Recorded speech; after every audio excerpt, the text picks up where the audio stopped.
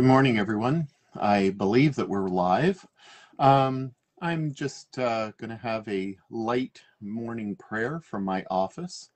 I think that we should be fine today not to have a formal morning prayer service. So I just thought that given that today is a bit blah, we've had a lot of blah, cloudy days over the past few weeks.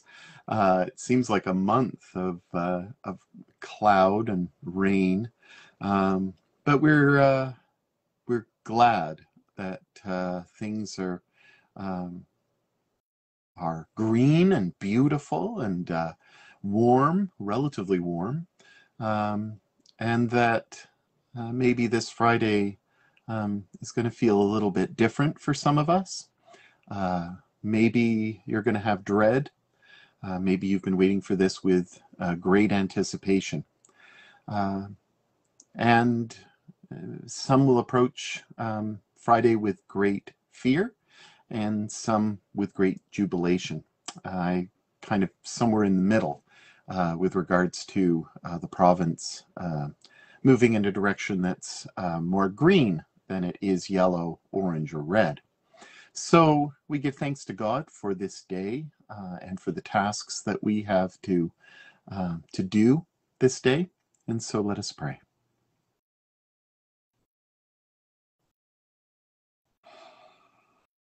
Heavenly Father, the night is past and the day is very much open before us. We have tasks that we have planned for, and we have things that we cannot prepare for. Help us, Heavenly Father, in all that we do and all that we say, with the interactions with the people that we meet, that your presence will be with us and you will remind us that we are your children and that we represent you in all who we meet and in all that we do.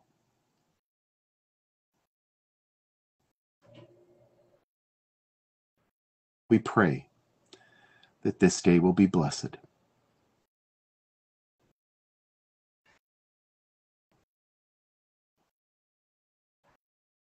Blessed are you, sovereign God, creator of all. To you be glory and praise forever. You founded the earth in the beginning, and the heavens are the works of your hands.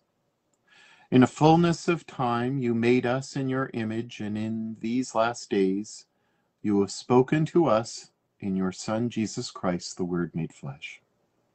As we rejoice in the gift of your presence among us, let the light of your love always shine in our hearts. Your Spirit ever renew our lives, and your praises ever be on our lips. Blessed be God, Father and Son and Holy Spirit. Blessed be God forever. Our reading is from James, chapter 2, beginning at the 14th verse. What good is it, my brothers and sisters, if you say you have faith, but do not have works? Can faith save you? If a brother or sister is naked and lacks daily food, and one of you says to them, "Go in peace, keep warm, and eat your fill," and yet you do not supply their bodily needs, what is the good of that? So faith by itself, if it has no works, is dead. But someone will say, "You have faith and I have works. Show me your faith without works, and I by my works will show you my faith. You believe that God is one. You do well. Even the demons believe and shudder. Do you want to be shown, you senseless person, that faith without works is barren? Was not our ancestor Abraham justified by works when he offered his son Isaac on the altar? You see that faith was active along with his works, and faith was brought to completion by the works. Thus the scripture was fulfilled that says, Abraham believed God, and it was reckoned to him as righteousness. And he was called the friend of God. You see that a person is justified by works and not by faith alone. Likewise, was not Rahab, the prostitute, also justified by works when she welcomed the messenger and sent them out by another road? For just as the body without the spirit is dead, so faith without works is also dead. The word of the Lord. Thanks be to God. I speak in the name of the Father, and of the Son, and of the Holy Spirit. Amen. My brief reflection this morning, and I'll keep it brief, is that think about Jesus and the Samaritan. There was a man beaten, lying on the road, and we know the story, or we should, that the religious leaders who had faith passed by the other side and left the man beaten alone. Jesus shows a Samaritan, somebody who was anathema to a Jewish leader, not part of God's plans in their minds.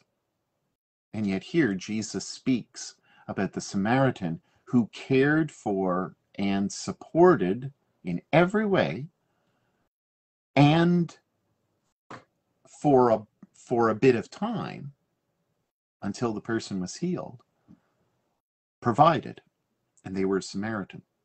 That was works. Their faith was shown in their love. And see, when we think about works, we think that we're doing things to please God. And that's not why we do it. We do it not because works give us brownie points, as it were, with God. It's that we do works to show God's love. We're representatives of God.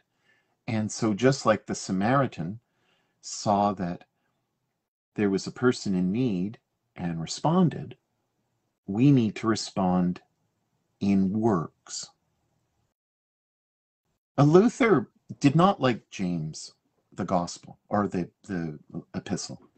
He didn't like the emphasis on works.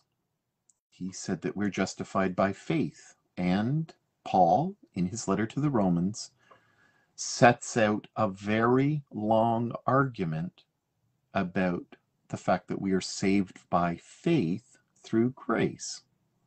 And I indeed believe that that's true. God has graced us with his presence. It is his blessing that uplifts us. It is his hand that reaches down and grabs us up, like the Samaritan did to the person who had been injured. But if we don't reflect that love, as Paul says in Corinthians, we're a resounding gong or a clanging cymbal. We're nothing but noise. And we don't want our faith to be noise. And I think in the 21st century, and certainly in the latter part of the 20th century, the way that we've expressed our faith has been very noisy and not shown by the way that we act. Look at the residential schools and the mess that churches have got themselves into by the abuse, mistreatment, the neglect, the contempt for this particular culture. A culture that seemingly there was no attempt to understand or to embrace or to recognize. Because our faith was more important than anything else. And I'm not saying that we should diminish God's message and the gospel by any means. But the way that we bring it forth is extremely important. And I believe that we've missed the mark time and time again when we don't follow through with works as a reflection of our faith. What we do not to influence God. We do it to thank God. So think about that today. how do you show your faith? Now, there's so many people who go around and they'll say, I'm a Christian and I believe this, and you should repent of your sins, and you should do this, and you should do that. And uh, it's not shoulda, woulda. We love unconditionally because God loves us unconditionally. And that's what we show forth with others, or we should. And when we don't, we are a resounding gong or a clanging cymbal, nothing but noise. And this modern world suffers no fools. And we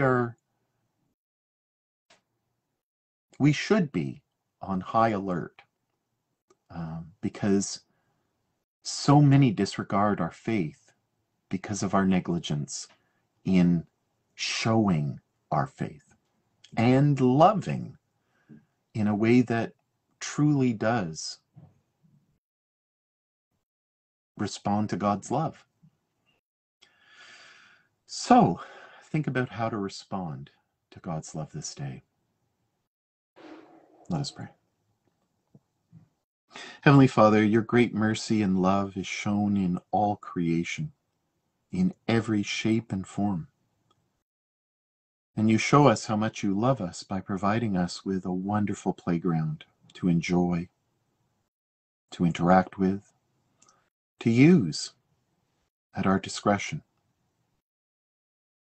Help us, Lord, to be keepers of your word by honoring your creation and the people that you have created. Help us to show that faith in works, to be both creatures fully of faith, saved by grace, but responding in works because we love you and because you've asked us to love others who are different from ourselves. May we always adhere to the law of your love. In Christ Jesus' name we pray. Amen. Heavenly Father, we do indeed pray for our world. We pray for all situations of crisis, and we ask your blessing. We pray for our church, and for the struggles of our church, and for those who continue to remain in various stages of lockdown and restrictions. We pray that we continue to be vigilant to fight anything that brings about premature illness, death. We pray that we will build up instead of putting down. And we pray this for the entire church and for our witness in this world. Lord, in your mercy, hear our prayer. We pray for our local community and all those that we love and see daily, those who we care for and love in Christ, our parish community, our various groups and organizations that we belong to, the people that we see at our shops. Bless them as you've blessed us. Lord, in your mercy, hear our prayer. We pray for those who are sick, remembering family members and friends, neighbors, and for ourselves. Lord, in your mercy, hear our prayer. Heavenly Father, we pray as our Savior Christ has taught us with boldness and with love. Our Father, who art in heaven, hallowed be thy name. Thy kingdom come, thy will be done, on earth as it is in heaven. Give us this day our daily bread, and forgive us our trespasses as we forgive those who trespass against us. And lead us not into temptation, but deliver us from evil. For thine is the kingdom, the power, and the glory, forever and ever. Amen. Let us bless the Lord. Thanks be to God. Amen. God bless you this day. Have a wonderful day. Enjoy it. And I hope that maybe you've had some food for thought. I'll see you again on Thursday. Take care. Bye-bye.